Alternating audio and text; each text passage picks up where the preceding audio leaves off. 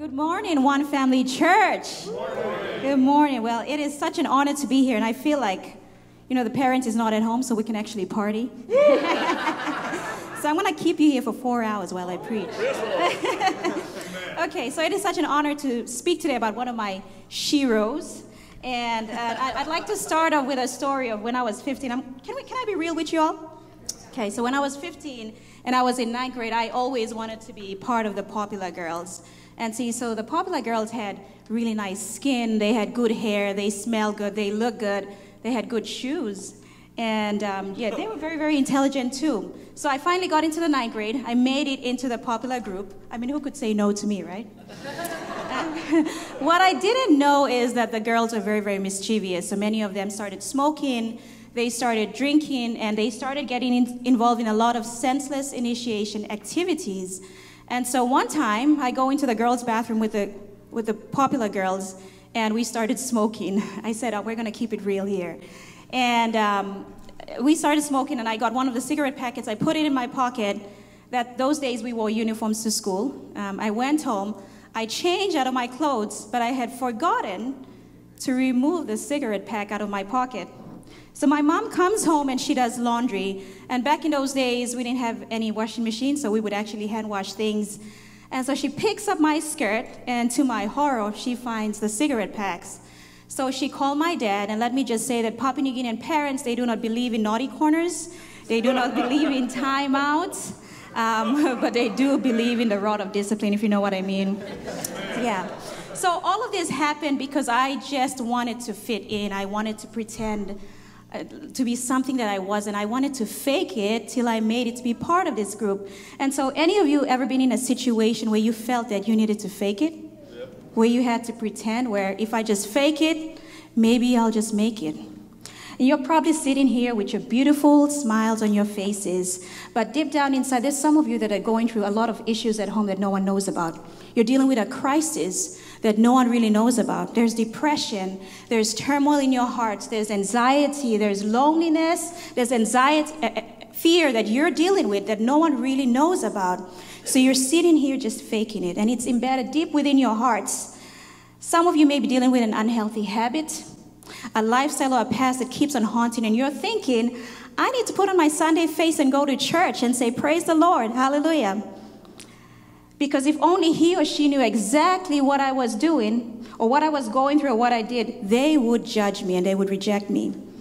So we're wondering what would happen if people knew the real me? If I removed all of this makeup, everything, what would happen if people really knew the real me? Well, today we're in a hero series, and we're going to talk about a shero by the name of Rahab. And Rahab could not fake it because of her reputation. And we're going to talk about it. So the title of this sermon is called Faith in It. It's not faking it, but it's called Faith in It. So in Joshua chapter 2, verse 1, this is where our story starts off. It said, and Joshua, the son of Nun, sent 2 men secretly from Shittim. Okay, I said that very fast, so I'm not cussing or anything. As spies, saying, go view the land, especially Jericho. And they went and they came into a house of a prostitute whose name was Rahab, and they lodged there. So who was Rahab? Well, Rahab is taken from the name Ra.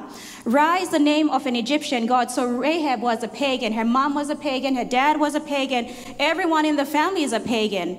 And so she belonged to a people who worshiped other gods. Rahab was also a woman. So back in those days, women weren't treated as equally to men as they are still today. And Rahab, the Bible is very, very clear. Rahab was a prostitute. So she was a woman of the night, a woman of the streets, a woman of ill repute in society. And Rahab built her house in the wall that surrounded Jericho. See, walls at that time, they served for 2 purposes. They served to protect the inhabitants of a land, and they also served to protect enemies. So Rahab's house was basically built on the outskirts of the city wall. They were built in a bad neighborhood. So if there was any kind of attack upon her and her family, they would be most vulnerable. And can you imagine the gossip that went on about Rahab when she went to town? When she went to the grocery stores, the stares that she got from people. So Rahab could not pretend to be someone else for the life of her. She could not fake it because her reputation as a prostitute It followed her everywhere. And so here's the backstory. Joshua sends 2 spies to secretly scout the land of Jericho. This man go to Rahab's house, the king of Jericho. He hears about these spies, and he sends a word to Rahab and says, "Bring out the men who have come to you, who have entered your house, for they have come to search out all the land." And this is Rahab's response. She's like, "True, the men came to me, but I did not know where they came from. And when the gate was about to be closed at dark, the men went out, and I do not know where the men went. Pursue them quickly, for you will overtake them." But she actually took them to the roof and she hid them there. So Rahab not only was everything that I described her to be, but she was a straight out liar. I love her. So once the messengers of the king of Jericho left, Rahab goes to the spies and she strikes a deal with them and she says, "Look, I know that God has given you this land. We have heard how God did miracles for you by drying up the Red Sea and destroying all your enemies." And this is what she says. She says, "As soon as we heard it," this is key, "our hearts melted and there was no spirit left in any man because of you." See, so Rahab didn't have to pretend that she was scared. And like her, we don't have to pretend that we have everything together. You don't have to fake it. You don't have to you can tell God that you're fearful, you're angry, you're tired, you're lonely, you're hurt, you're upset. You can be real with God. So it goes on to say, "For the Lord your God, he is God in heavens above and on earth beneath." So she strikes this deal with the spies and say, "When you attack Jericho, why not you spare me and my family?" So upon hearing about God, Rahab chose to confess that the Lord was God. Rahab, being a prostitute, must have heard so many different things spoken about her. And she probably began to even believe those things, right?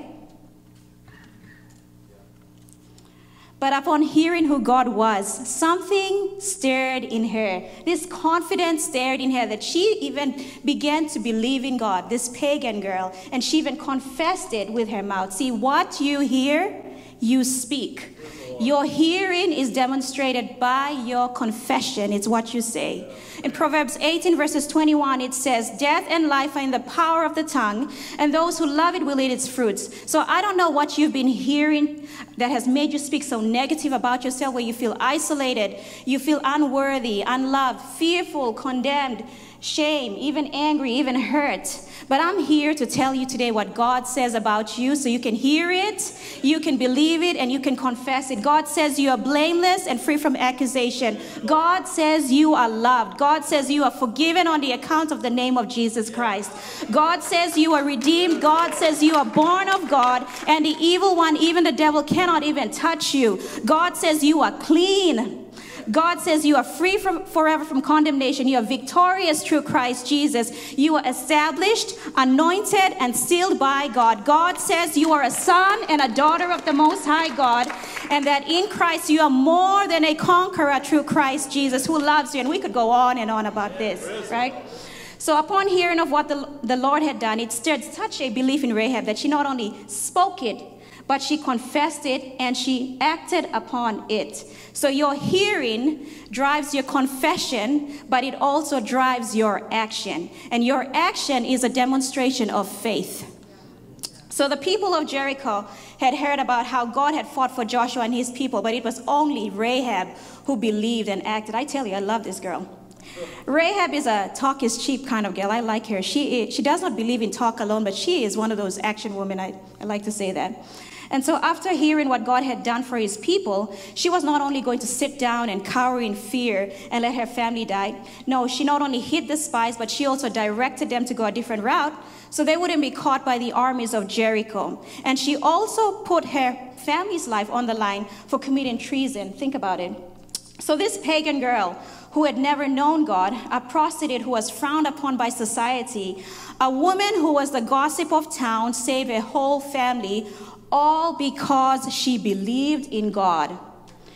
And so the story doesn't end there. Rahab's legacy, that's great. It's not only found in the book of Joshua, but we see her story in the New Testament. In James, we see Rahab as a teacher of faith by action. Rahab was used as an example by James to prove a point that our faith needs to be backed up by our actions and not just our words. In James 2 verses 25, it says, "And in the same way, was not also Rahab the prostitute Okay, they're still calling her a prostitute here. Justified by works when she received the messengers and sent them out by another way. Because Rahab had acted in such a faith, God saw it as righteous. You know, God is so pleased when we come to him in faith. In Hebrews 11 verses 6, it says that without faith, it is impossible to please him. So God loves it when you believe who he says he is. And he loves it when we simply act because we believe. This is what Rahab did. She acted out of her belief, and God saw it as righteous. In Hebrews 11 verses 31, Rahab is listed in the Hall of Heroes of Faith. And it says, by faith, Rahab the prostitute did not perish with those who were disobedient, because she had given a friendly welcome to the spies. So Rahab here is seen as a hero of faith. And the story doesn't really stop there. This gets better.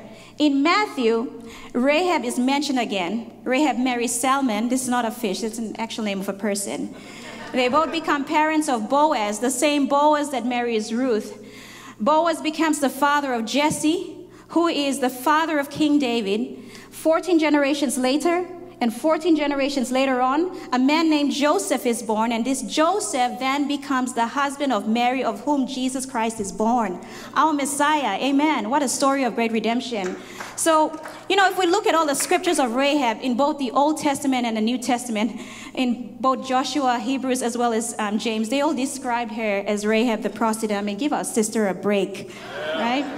And I believe God left that intentionally in the Bible to show you that you don't have to fake it with who you are. You can pretend with everyone else, but with God, you can be just you. He can use you despite your past. God can use you despite your reputation. God can use you despite your upbringing, despite your struggles, despite your weaknesses, despite your social status. God can use you despite you being an alcoholic, a drug addict, or even a prostitute. God can use you despite your strength, despite your gender, despite your ethnicity. God can use you. See, Rahab only had her reputation and her belief, and God used her. So in Joshua, Hebrews, and James, notice that Rahab is being referred to as a prostitute. But in the genealogy of Jesus Christ, written in Matthew, Rahab is just listed as Rahab. Isn't it amazing? Why? Because in Jesus, he makes all things new. In Jesus, he removes every one of our sins, and we are forgiven of all of our sins. And so that is my prayer for you this morning, that you would come just as you are, without any kind of pretense, giving him all that you have and all that you are, and allow him to use every part of you for a purpose that is greater than you, just like Rahab. And so imagine what it would be like if we had a church of people who were just authentic. People who were real with God and real with one another.